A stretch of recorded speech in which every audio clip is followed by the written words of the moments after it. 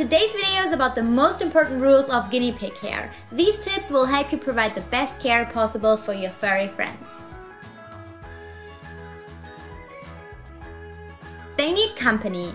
Guinea pigs are herd animals and need a companion. A human cannot replace a second guinea pig. Even if you're there for your guinea pig 24/7, it still doesn't replace a partner guinea pig. The easiest combination is a neutered boar and one or several sows. Other combinations are possible too, but this is probably the beginner-friendly one. Having two or more is also way more fun for you, as the guinea pigs are going to interact with each other and once they've gotten used to their surroundings are going to do all kinds of crazy stuff, which is going to be awesome for you to watch. Space. Guinea pigs might be small, but they need lots of space to run around, to explore, or to avoid a fight with another guinea pig. While guinea pigs are herd animals, they do like to relax without touching a cage mate. Even if you provide lots of floor time, your guinea pigs need a big cage so that they can run around or popcorn whenever they feel like it. Most pet store cages are way too small. A good size estimate is 0.5 square meter per pig. There are many different types of cages and lots of them look awesome and really make your living room stand out. It took us 3 DIY cages before we found one that made the guinea pigs and us happy and that fit into our apartment. A large cage also motivates your guinea pigs to be active, which will make for some awesome piggy TV. Diet. A guinea pig's diet isn't that complicated once you've gotten the hang of it, but it does take some time to do research and to settle into a routine. Guinea pigs need hay 24/7, so you always need to refill it. They also eat lots of it, so you will have to store the hay somewhere. Hay makes up the biggest part of your guinea pig's diet. Second largest part are vegetables. Even more so if you don't feed pellets, but guinea pigs should have at least 10% of their body weight in veggies. Since I don't feed pellets, I feed around 15 to 20%. If you keep your guinea pigs outdoors, grass will be a large part of their diet as well. Pellets only make up a small part. So if you feed pellets, make sure not to overfeed them.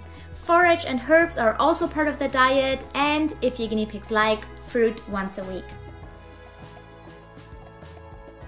Bathing. Unless advised by a vet, guinea pigs do not need a bath.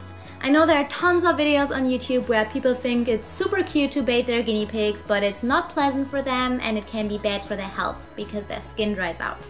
There are certain illnesses where they might need a bath, but your vet will tell you that. Health. Guinea pigs are prey animals and masters at hiding their illnesses. This might be an advantage in nature, but it's not that much of an advantage if you live with humans.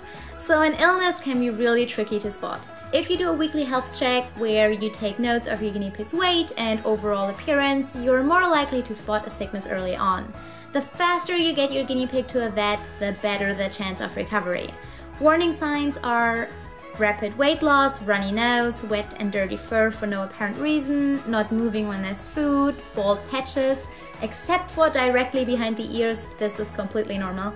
Teeth are of different lengths, tumors, frequent sneezing. These are only a few symptoms. In general, as soon as you notice that your guinea pig's behavior is off for no apparent reason, you might consider going to the vets. Patience. Some guinea pigs are curious and adventurous, and others are very shy and like to hide. It takes patience to earn your guinea pig's trust, and sometimes it might feel like you're getting nowhere. This is completely normal. It took Frida 1.5 years to trust us.